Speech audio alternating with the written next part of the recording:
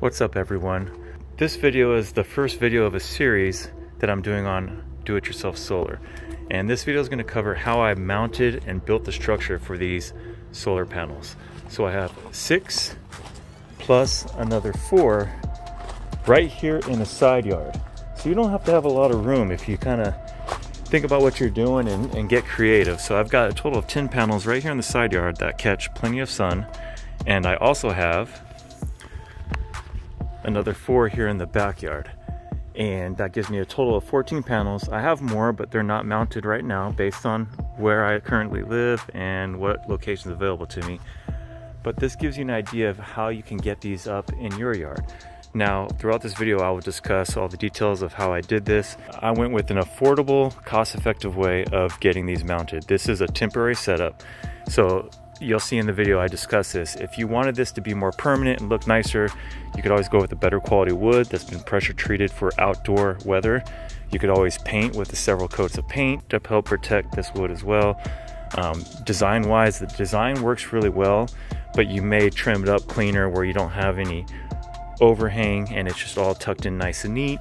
Spend a little more time on it if you want, but I just wanted to do something that's a nice design, fairly simple, and gets these up. All right, so let's get into it. So I'm working on the legs that will mount my solar panels. This is the structure that the solar panels will be mounted on. The one I'm building will be set for a 20-degree angle. That way I maximize both winter and summer from my location. Depending on your location, you may want to make a different angle, but here's how I'm doing it. So one leg is 48 inches, and I've got my 20-degree cut. So I'm going to do the same thing here and do one more. These will be the backs. You will see as we go how this actually fits in. So next I will just measure a 20-degree cut, which on my, so you can use a variety of tools to do this, but if I just go to 20,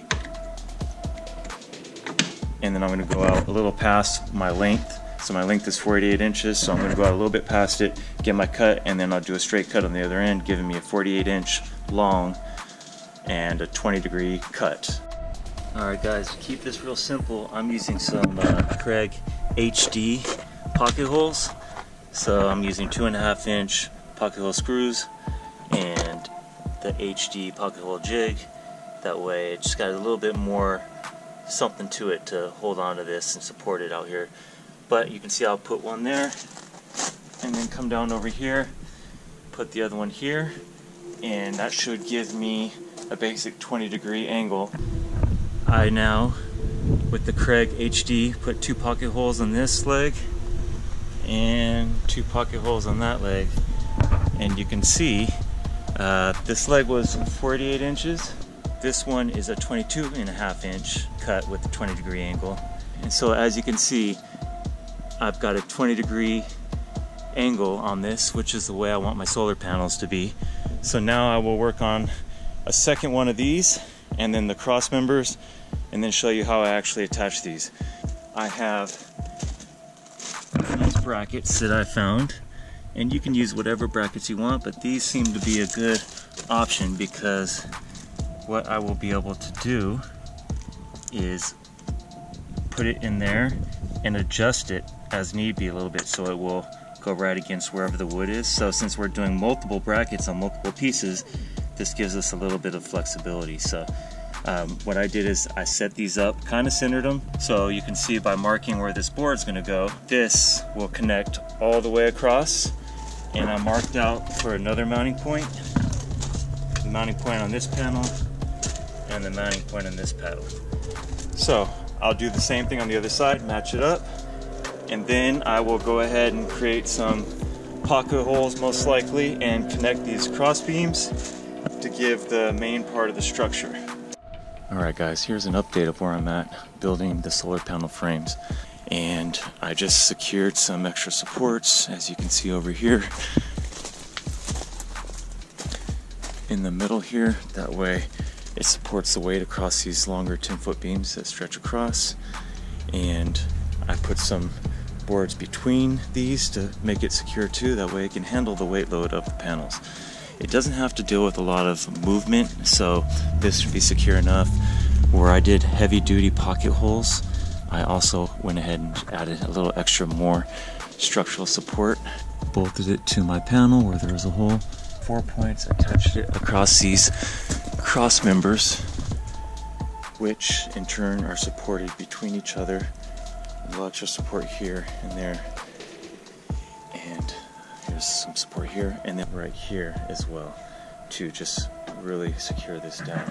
Here's a look at the full completed first section of panels. I have 6 panels here. As you can see, they're getting plenty of sunlight right now. And a smaller section here, so it allows just enough room so I can open and close this gate as needed. And that's it. So I get another 4 panels here. That means that I did not have to hook up to the house, and I've got 10 panels alone set just out on this side yard. And then I'm looking at potential other places to put a few more panels just to maximize how much energy I can get. And here's another look. Again, this is a frame that's built for temporary purposes. This is not pressure treated wood. I did not build extra reinforcements, just enough that I know this is going to last me another year or two, and that's all I need it to be.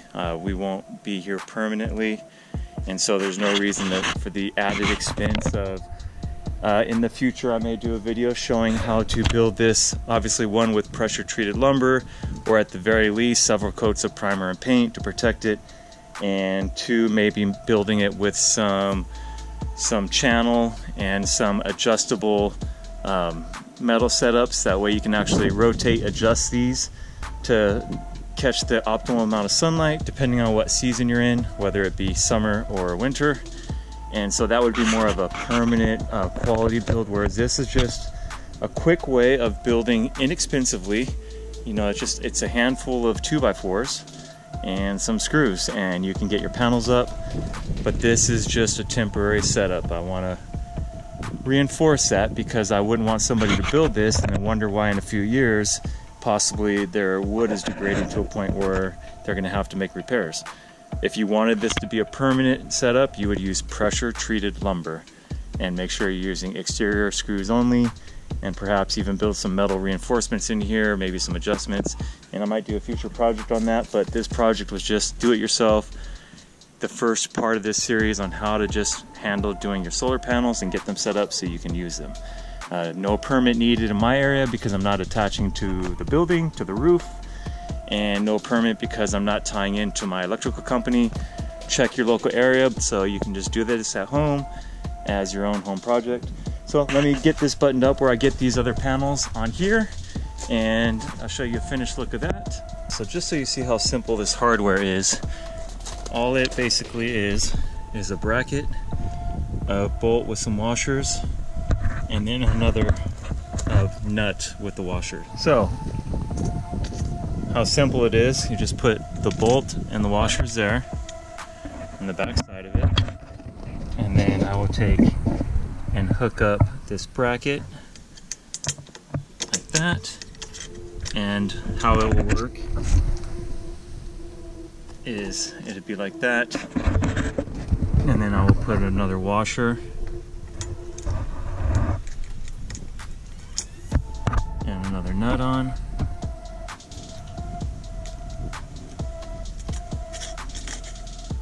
Okay, like that.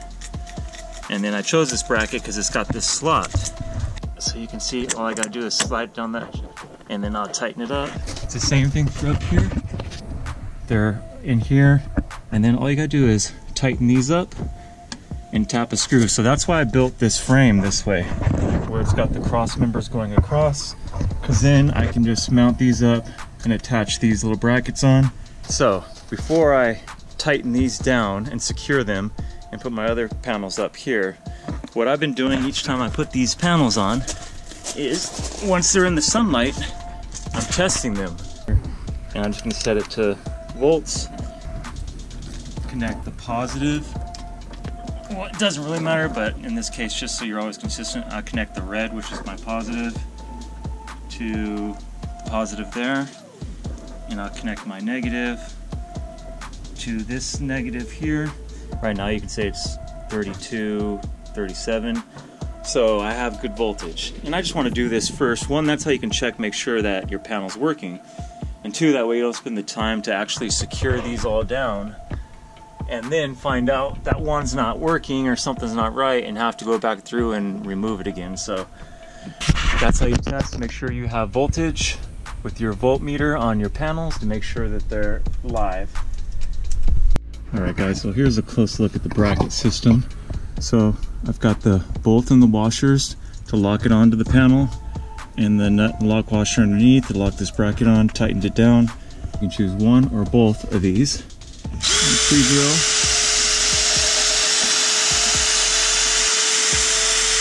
Just like that.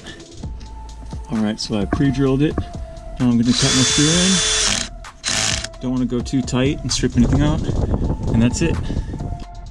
Alright guys, so here's a last look for this video regarding the solar panels.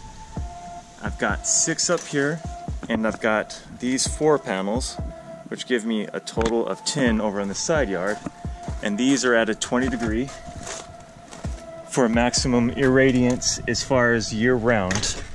And over in the backyard, up by this back wall, I put up another 4. So you've already seen the breakdown of the larger stands that I built for the solar panels on the side yard, but this is in the backyard, 2 sections of 2, 4 panels, and instead of a 20 degree, I did it with a 10 degree angle. And so I've just got my legs cut at 10 degrees and a support beam going across, and then the next beam that goes the other direction, which allows my attach points with the brackets just as the same design as before. You can see connect here. And so I just found the height that I needed to build within this planter bed, staked it down so it won't be front heavy, it won't tip over, it's nice and secure, wind won't blow it over, and I've got a nice angle that's going to catch as much sun as possible based on the direction this is facing. And that's about it for getting these solar panels up. Now you can go online and use various websites, solar irradiance websites, solar angle websites, research your particular location to decide what angles and what directions will best work for your setup. So I had some panels facing west and others facing north, and based on my location and where my fence line was, I chose the angle that would give me the maximum solar irradiance available for both winter and summer. By utilizing the websites and looking at the data for your location and what direction you can face your panels, you'll have a better understanding of how you can actually do your build using the information I provided in this video. So that wraps up getting your panels mounted, and in future videos we'll be going over the wiring to connect those panels to your chargers, which these are all-in-one charger inverter units. We'll be going over inverters and your wiring inside here, along with fuses and your power storage with your batteries and your paneling, and how you can run this wire out and power things such as I'm currently powering a hot tub and some garage power tools. So stay tuned for the next videos coming up in the series. Please like and subscribe, and see you in the next one.